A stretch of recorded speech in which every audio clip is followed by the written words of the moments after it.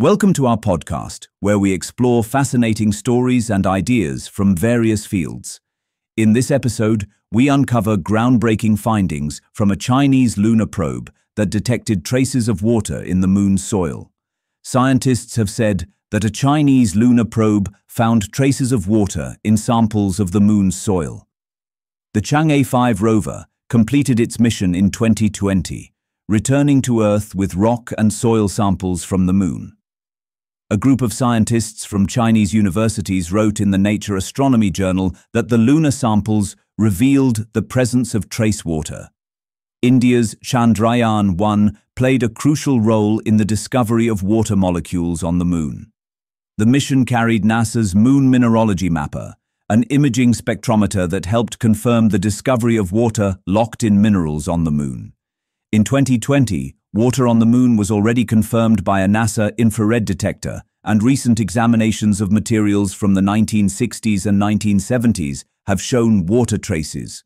According to the Chinese scientists, the Chang'e 5 samples are from a much higher latitude, providing new clues as to what form water takes on the moon's surface. They said that the samples suggest that water molecules can persist in sunlit areas of the moon in the form of hydrated salts.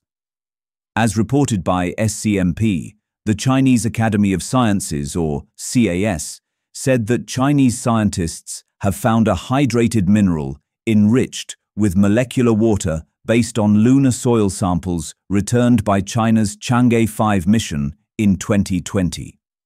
Researchers from the Beijing National Laboratory for Condensed Matter Physics, the Institute of Physics of CAS, and other domestic research institutions jointly carried out the research, which was published in the peer-reviewed journal Nature Astronomy.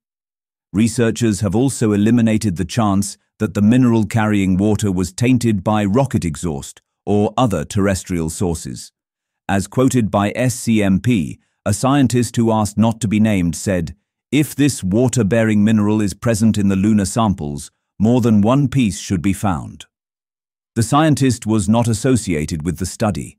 The researchers said that the presence of ammonium indicates a more complex lunar degassing history and highlights its potential as a resource for lunar habitation.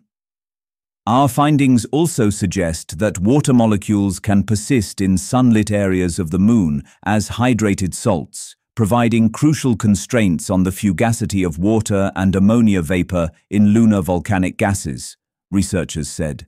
Thanks for tuning into this incredible story.